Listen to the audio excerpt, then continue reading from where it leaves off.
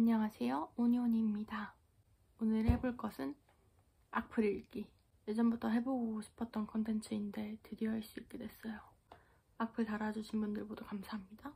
이 영상에 나온 악플을 먼저 읽어볼게요. 이 영상은 제가 고등학교 진학에 대한 후회와 거기서 오는 배움 등등을 말로 풀어낸 이야기인데 되게 좋은 댓글이 많이 달렸거든요. 가슴이 따뜻해지는. 근데 그 와중에 악플이 2개가 있어요. W 어쩌고님이 달아주신 경고하는데 내 유튜브 알고리즘에 나오지 마쇼 라는 댓글이 있는데 알겠습니다. 제가 찾아가고 싶은 알고리즘을 찾아가는 건 아니지만 노력은 해볼게요.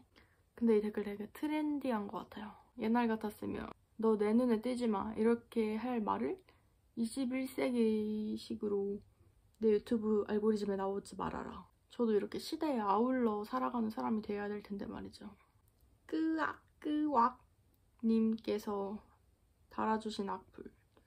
24세인데 뇌절 사춘기. 겨털 이야기로 보건대 중증. 이런 애가 PC에 빠지면 점점점점. 다들 도망쳐. 라고 하셨는데 이분은 일단 제 영상을 진짜 재밌게 보신 것 같아요. 제가 겨털을 언급한 것도 알고 계시고 이런 애가 PC에 빠지면 점점점 이러지는 거 보니까 저의 캐릭터 해석까지 하셨네요. 뜨거운 관심 감사합니다. 다음으로는 이 쇼츠에 달린 댓글들을 읽어볼게요. 길지 않은 내용이니까 영상 한번 보고 오셔도 좋을 것 같아요. 일단 쭉 읽어볼게요. 즉박구리님의 악플. 현 남친의 신뢰를 원하면서 외국인과의 만남과 결혼 가능성도 열어둬라. 에델바이스님의 악플. 왜 모르긴. 열어두면 연애 시간, 정 주고 마음 줬는데 외국인이랑 성관계, 만남, 결혼 열어두면 남자가 비참한데 이게 NTR 취향을 가진 사람이 아니고 그걸 버티면 이상성욕자랑 다름이 없지. 여기서 NTR 취향은 검색을 해봤거든요. 좀 여러 가지 뜻이 있는 것 같은데 이 에델바이스님은 본인의 연인이 자기가 아닌 다른 사람과 성관계를 하는 것을 관전하는 것을 즐기는 성적 취향을 말씀하신 것 같아요. 알바노님의 악플. 편견의 다른 말은 빅데이터. 선일님의 악플. 진짜 더 걸러야 한다고 얘기해주는 영상이네. 크크. 가능성 많이 열어두길. 파란 하늘 푸른 바다님의 악플. 네 와꾸면 그런 생각 안 하지. 우석정님의 악플. 사귀기 전에 그런 생각을 가진 남자를 거르기 위해 꼭 얘기해둡시다. 이 말을 해석하자면 그래 너 워울 갔다 온 여자가 물러날 거라는 생각을 하는 남자 거르고 싶으면 남자한테 말해. 남자도 너를 거를걸? 이라는 말을 하고 싶은 것 같아요. 이 댓글들을 보면서 제가 생각을 해봤죠. 얘네들의 기원은 어디일까? 이 사람들의 프로필 사진이나 말투나 이런 걸 보면 20, 30대 남자분들이 이용하는 사이트들 있잖아요. DC라든지 뭐 루리웹이라고 하나요? 그래서 DC 인사이드에 들어가 봤어요, 제가. 이런 말투, 이런 생각을 가지신 분들이 대거 모여 계시더라고요. 그래서 제가 DC 인사이드를 진짜 열심히 봤어요. 이 사람들이 어떤 생각을 가지고 이런 댓글을 썼을까 너무 궁금했거든요. 좀 인기 있는 글들 있잖아요. 그런 글들을 몇 개 보고 그 댓글도 막 보고 이러니까 뭔가 이 사람들이 되게 열등감을 가지고 있다는 것을 깨달았어요. 사실 세상을 지 맘대로 왜곡해서 받아들이고 있는 것에서 비롯한 열등감과 분노라서 별로 불쌍해할 필요는 없을 것 같고요. 일단 이 친구들은 되게 본능에 집착을 하더라고요. 본능에. 그리고 그 본능에 집착을 하는데 사실 이 본능이 뭔지 지들이 몰라요. 맞는 본능인지 아닌 본능인지도 몰라요. 그리고 대부분 DC 인사이드에서 본능을 언급할 때는 남자랑 여자랑은 원래 사랑을 해야 되는 존재고 그래서 나는 여자를 만나고 싶은데 여자애들은 나를 만나주지 않고 그래서 나는 찐따고 당신 머저리다 라는 결론이 장착이 돼 있더라고요. 그리고 잘생기거나 몸 좋고 피지컬 좋은 남성들이 나온 쇼츠를 가보면 요 비슷한 DC 인사이드 발 말투로 또 본능을 언급해요. 여자들은 본능적으로 저런 잘생기고 몸 좋은 남자를 원하는데 나는 못생기고 키가 작으니까 도태되는 게 맞다.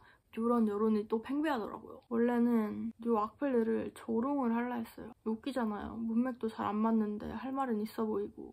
근데 그런 DC 인사이드 글들과 못생긴 자기들은 도태돼야 된다는 글을 보고 일말의 동정심이 생겨서 그러지 않기로 합니다. 대신에 이 등신 밥버러지 같은 애들한테 하고 싶은 말이 있어요. 일단은 한국 여자들은 니들이 아니란다. 너네랑 응당 만나줘야 되는 존재가 아니야. 지금 여기 댓글 봐봐. 너네들이 왜 그렇게 화났어? 너네는 한국 여자들이 너네를 만나서 돌봐주고 사랑해주고 예뻐해주면 좋겠는데 외국인이라는 이방인한테 한국 여자를 뺏기는 것 같아서 슬픈 거잖아. 근데 뺏기는 게 아니야. 애초에 너네 거였던 적이 없으니까. 왜 한국 여자들이 너네랑 만나주고 사랑해주고 돌봐줘야 되는 존재로 여겨? 한국 여자들이 혼자 살든 외국인이랑 사귀든 혼자 애를 키우든 그건 그 여자들의 삶의 방식일 뿐이지 니네 인생에 해를 끼치는 건 아니야. 마인드셋을 좀 바꿔봐. 그리고 너네 본능 타령을 그렇게 하는데 그 본능은 사실 꽃으로부터 비롯된 거잖니. 연애도 한번 해보고 싶고 성관계도 하고 싶은데 그게 너네가 말하는 본능인데 그걸 못해서 지금 속상한 거잖아. 게다가 너네 말하는 거에 따르면 잘생기고 좋은 유전자를 찾아가는 게 본능이라며. 너네 자신은 그렇지 못하니까 너네가 너네 스스로를 열등하게 여기니까 그거에 지금 분개해서 여기저기 화내고 다니는 거잖아. 근데 문명사회잖니. 들이 말하는 허접한 논리의 본능이 아니더라도 이 문명사회에서는 너네 스스로를 어필할 수 있는 게 많단다. 성격이라든지 지성이라든지 다정함이라든지 그리고 피지컬이 아닌 이런 것들을 어필하려면 어떻게 해야 돼? 대화를 해야 돼. 그 대화를 하려면 이런 문장력으로 사귀기 전에 그런 생각을 가진 남자를 거르기 위해 꼭 얘기해둡시다. 이런 문장력으로 질 좋은 대화를 할 수 있어? 니들이 그렇게 만나고 싶어하는 여자들의 마음을 채워줄 수 있어? 그러니까 얘들아, 책 읽어. 책 읽고 일기 써. 그런 쓰레기 같은 사이트에서 니들끼리 서로 위로해주고 본능 타령하면서 열등감 때문에 여자들, 누구들, 남들 욕하고 그러지 말고 니들의 머릿속에 좋은 걸 넣고 그 좋은 거를 바르게 풀어내는 방법을 좀 배워봐. 아직 안 늦었어. 니네 해봤자 어차피 10대, 20대, 30대 아니야? 아직 안 늦었다고. 지금부터 하면 된다고. 니들 속에 좋은 걸 채우고 좋은 거를 표현하고 좋은 사람이 되면 니들이 그렇게 열등감 느끼는 피지컬적인 거 없어도 충분히 사랑하는 사람 만나서 행복하게 살 수 있다고 생각한다. 누나의 마음으로 말한다. 이제 꺼져라.